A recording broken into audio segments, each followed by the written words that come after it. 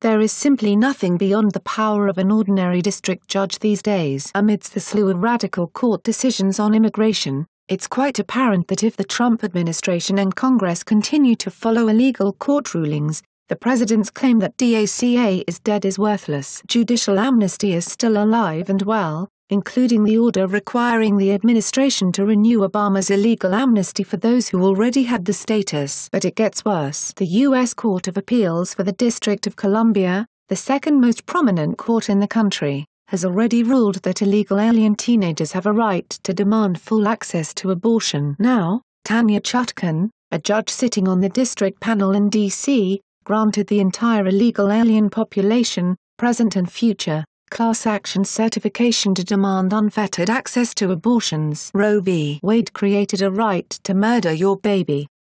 Now lower court judges are essentially creating a global right to immigrate and demand the means of murdering their babies. We have become a magnet for drug smuggling, gang activity, and terrorism.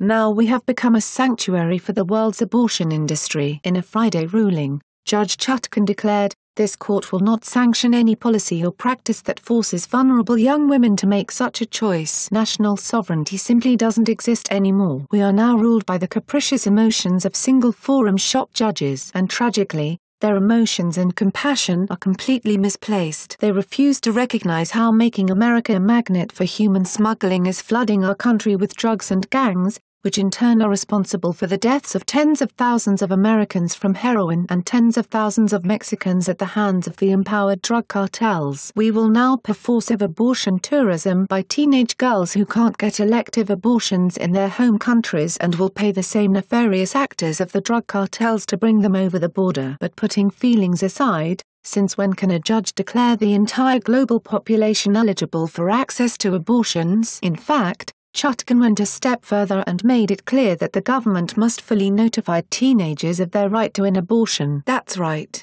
the courts are now saying that people can unilaterally assert jurisdiction here and demand either citizenship for their children or access to abortion to kill their children, all against the will of the people. Remember, foreign nationals don't have constitutional rights afforded to citizens in America, such as owning a gun and donating to political campaigns. But now the other two branches are sitting silently while the judiciary creates a right for illegal foreign nationals to access an abortion. The courts will continue to rule the roost until the other branches push back. But don't hold your breath waiting for a single congressional hearing over whether courts have such power, much less legislation explicitly limiting their power. Like and share this video on Facebook and Twitter if you agree. Don't forget to support this channel by clicking on the donation link down below and subscribing so you never miss any of our trending reports. What do you think about this report? Scroll down to comment below. Now if you are seeking the latest trends in fashion, and electronics and gifts and more at the best prices,